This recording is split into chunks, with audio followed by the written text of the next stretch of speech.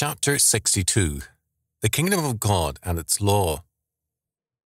Normally, a kingdom has a king, and such a realm has laws. There is no such thing as a kingdom without laws, although, strangely enough, antinomian churchmen do imagine that it can exist. Some evangelicals refuse to call Jesus Christ Lord because lordship means both deity and kingship, and supposedly Jesus cannot be king until his supposed millennial return. But, quote, the kingdom of God involves, in a real sense, the total message of the Bible, end quote. In such a realm, quote, God's law is supreme, end quote. This state, however, is not the kingdom of God. The kingdom is a much broader concept than church or state. It is the total rule of God in every area of life and thought in terms of his law. It is a strange fantasy of too many churchmen that there can be a kingdom of God without either the king or his law. In 1 Samuel 8:7, God declares that Israel's desire for a human king was a rejection of God as king. Quote, they have rejected me, then I should not reign over them. End quote. In time, the rejections of this king would be also a rejection of his law. John Eliot, the American Puritan missionary to the Indians, organized the Christian Indians during Oliver Cromwell's rule in villages ruled by God's law. The results were excellent, but to Charles II, on gaining the throne, God's law was anathema.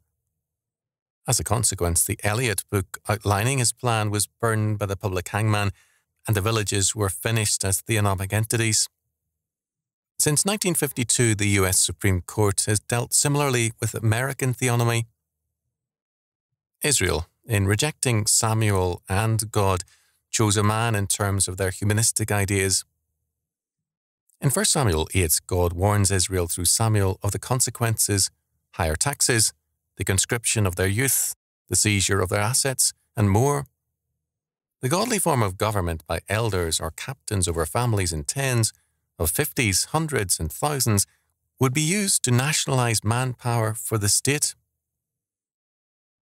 Civil government is a religious entity, and the state, though less than the church, is a religious establishment. Because the state rests on a body of laws, and laws govern in matters of good and evil, every state is an establishment of religion. Which religion is the important question? A prominent modern aberration is the belief that the purpose of Christ's coming was the salvation of individuals, the saving of souls. The New Testament tells us differently. For example, Mark 1:14 tells us that Jesus came, quote, preaching the gospel of the kingdom of God, end quote. It is very true that entrance into the kingdom of God is by regeneration, by being born again, but the center of the triune God's purpose is not our salvation, but his kingdom. God's kingdom is a law sphere, and he provides the law, and he summons his people to obey it.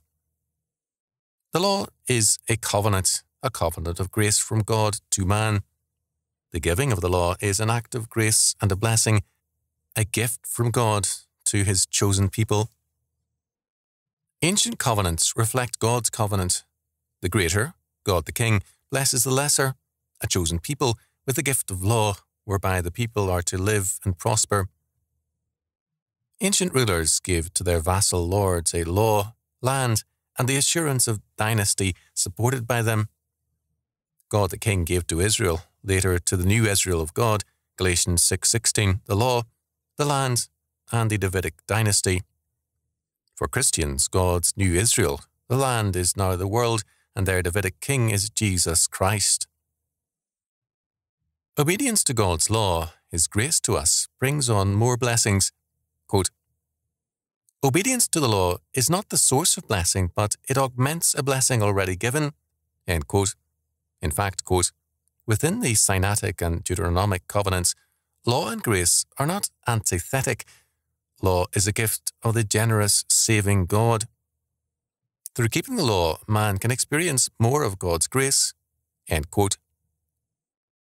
Because of the covenant framework, quote, law is therefore integral to God's saving plan, which is worked out through covenants." End quote.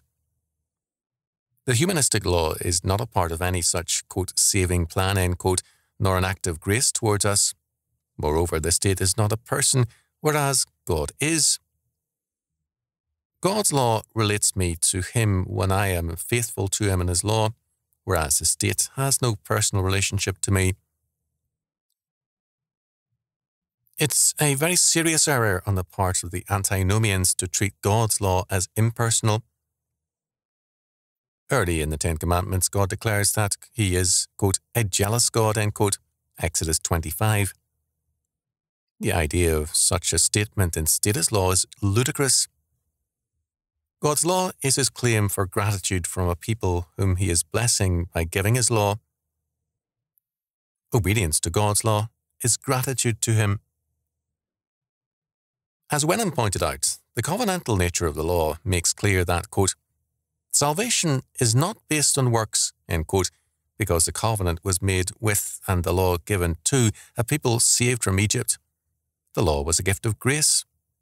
It presupposes grace and, quote, law is a means of grace to enter into a closer relationship to their divine King and enjoy more of the blessings inherent within the state of salvation, end quote. God declares in Leviticus 27, quote, be ye holy, for I am the Lord your God, end quote, and He gives His law as the way of holiness. A man who obeys the laws of New York State and the United States can be called law-abiding, but this does not make him holy. Quote, the law itself is the divine means of creating a holy people. Obedience to it renewed the divine image in man and enables him to fulfill the imperative to be holy, for I am holy, Leviticus 11:44 following, 19:2, 27, etc. End quote. Every kingdom has its system of law unless it is a satellite state and therefore derives its laws from its overlord. The kingdom of God is no satellite order. Disciplines and realms without exception are subject to it. For churchmen to deny God's law to God's kingdom is moral insanity and treason. God the King is the overlord to all men and nations, to all arts and sciences, to all things. His law word must therefore govern all things, for otherwise He is denied and strayed. This present dereliction is an especially radical one. In the arrogance of their sin, these erring churchmen condemn belief in God's law as itself an error.